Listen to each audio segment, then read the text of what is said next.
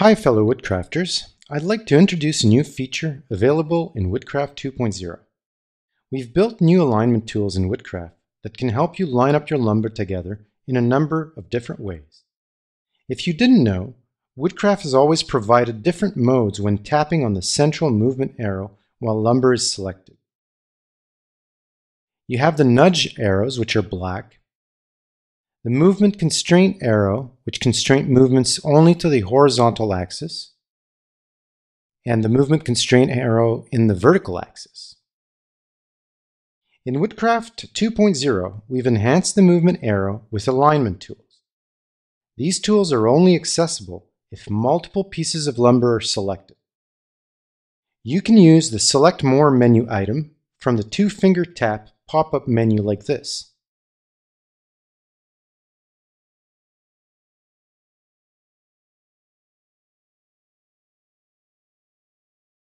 However, one of the quickest ways to select multiple pieces of lumber in Woodcraft is to use the Selection Rectangle tool by tapping the Application toolbar icon.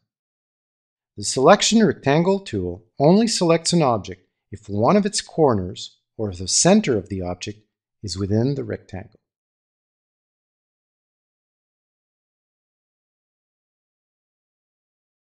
When you have multiple pieces of lumber selected, a single tap on the movement arrow presents the new alignment tool.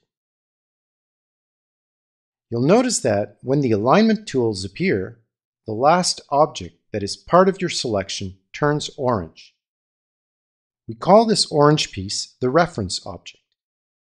The reference object never moves during alignment and is the one other pieces of lumber will align to. If you are not satisfied with the reference object, simply select another piece of lumber. Since the last selected piece is always the reference, it will turn orange. You can also deselect and reselect one piece to make it the reference object.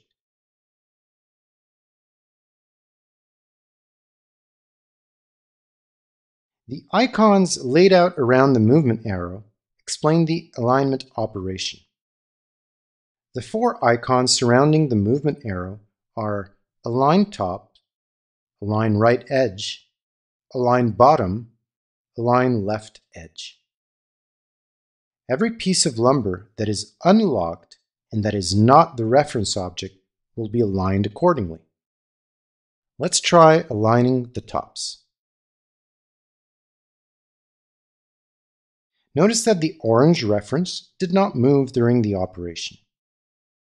If I align the left edges of my selected lumber to the reference object, everything will be stacked together. Notice how the rotated boards have their leftmost point lined up with the left side of my reference object. Let's undo this alignment as it is not what I intended to do. The two other alignment methods available are horizontal center alignment and vertical center alignment. In these modes, the centers of every selected piece are aligned with the center of the reference object. When using the horizontal method, pieces of lumber will not move in their vertical axis. When using the vertical alignment method, selected pieces will not move in the horizontal axis. Let me demonstrate vertical alignment now. Every piece is now aligned through their center, but nothing moved horizontally. We hope you find the new alignment tools in Woodcraft useful. Thank you.